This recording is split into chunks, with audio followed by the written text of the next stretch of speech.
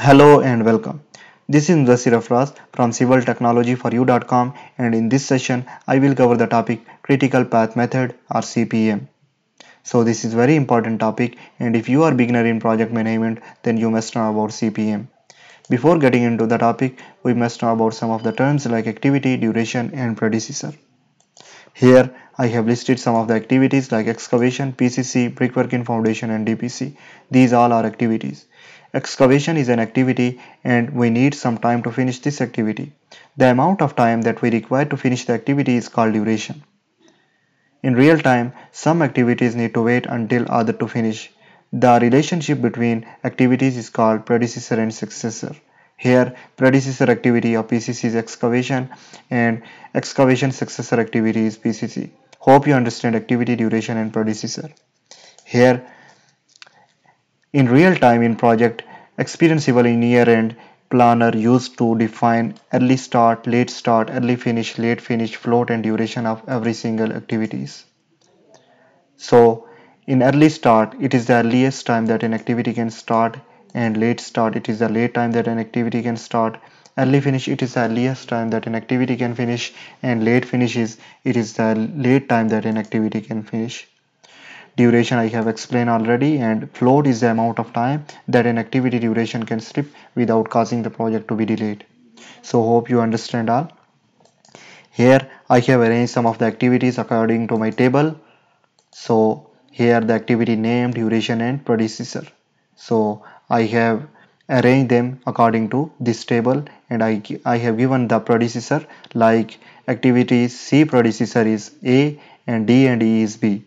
So this activity C need to wait until A to finish. This is called predecessor. Okay. So the duration of the activities is here, and for example we are starting this project at day 1. So these two activities are starting at same date, so the early start of this activity and this activity will be day 1. What will be the early finish of this activity? So the duration of this activity is 4 days, so it will be finished on day 4. Or you can use this equation, early start plus duration minus 1 will give you early finish of the activity. So early finish of the activity B will be day 9. So what will be the early start of next activity? As this activity is finishing on day 4, so this will be start on next day on day 5. Or you can use this equation, early finish of previous activity plus 1 will give you early start of next activity. What will be the early start of these two activities? As 10 will be the early start. And what will be the early finish of this activity? So we will use this equation. So this will be 9, 12 and 16 as we are moving to the another level, as this activity is connected with these two activities. So what will be the early start of this activity? What we will take the value here, 9 or 12. So we will take the greater value and will add 1 because this activity need to wait until these two activities to finish. So activity D will be finished after this activity will be finished. Or you can use the or you can take the greater value and take and add 1 to it, so it will be day 13.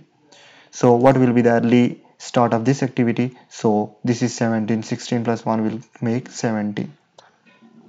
So early finish of these activities will be 27 and 25. What will be the early start of this activity? So we will take the greater value as we took before, so and we'll add 1, so it is 28. Now early finish of this activity will be 32.